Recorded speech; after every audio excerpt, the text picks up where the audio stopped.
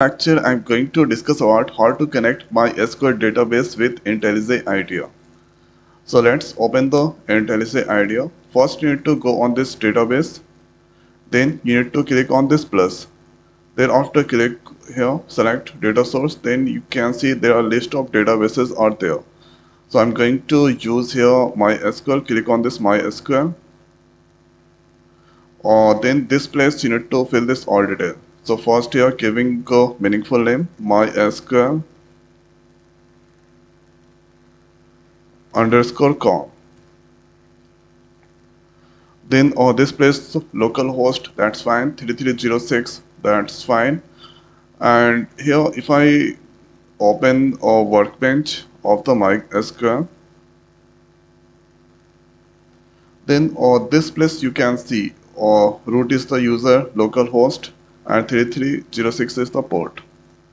So now let's connect with this one of MySQL workbench. Here you can see this Sagila database is there or tables are there. So this I'm going to use inside IntelliJ IDEA. So this fine. Now let's give here user. Then you need to give the password. And after giving this place, you need to click on this download missing driver. The two files that's downloading JDBC files. And now next is you need to click on this test connection. So if you give everything correct, then it's a red or green mark. Then you can go for further operation. Let's click on this OK. And now this place you can see here MySQL that's come there. Then you need to click on 0 of 6 and select all the schema. Then here this is doing processing of MySQL.